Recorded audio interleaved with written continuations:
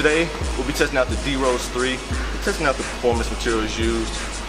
You know, D.Rose is really an agile point guard, loves to slash the basket, loves to pull up at any given time, you know, really a strong crossover.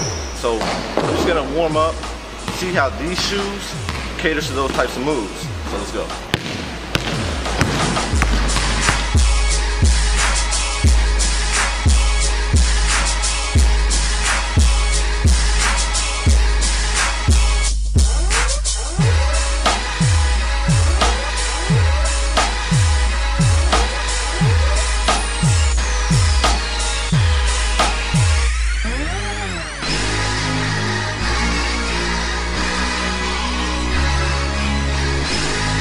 Your choice is simple. Join us and live in peace, or pursue your present course and face obliteration.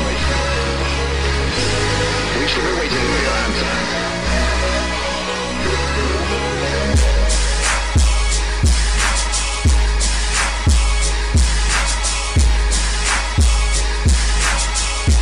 So overall, man, the D.Rose 3 feels pretty good. It's a pretty good shoe. I was getting some great lift on my dunks, some great ankle support on my crossovers.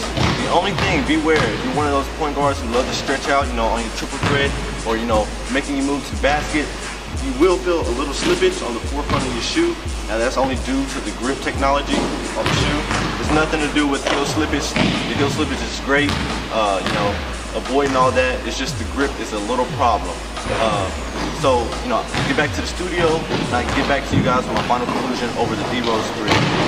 So after playing several games, I genuinely feel like the D.Rose 3 is one of the best, you know, if not the best shoe out there right now for point guards.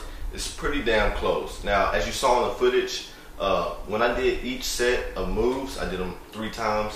The first time, you know, you saw me slip. So that's really the only gripe I have about this shoe.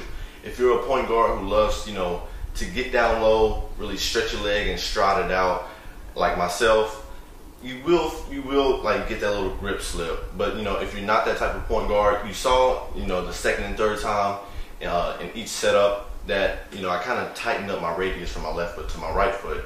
So, you know, after that, I feel like there was glue on the bottom of my shoe.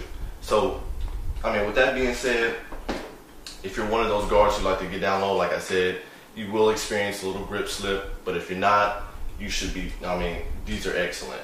So after that grip slip, I really have no complaints. This is, like I said, one of the best shoes for point guards because of the lightweight, flexible, and supportive material thrown into this shoe. It's great. It's a great combination. You can find the D.Rose at your local retail store for $160. I feel like the pricing is pretty fair considering that, you know, it performs well.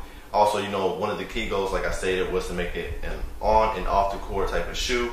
And to be quite honest, you know, I'm not that big of a fan of Adidas just because, you know, I've never liked the designs they went with. And it's kind of hard with the logo to kind of just incorporate that into, you know, a nice design. So I understand it, but, you know, with jeans, it actually doesn't look that bad, to be honest. You know, you won't find me rocking it, but, you know, I won't knock you if you're rocking these with jeans, especially like when you saw the back.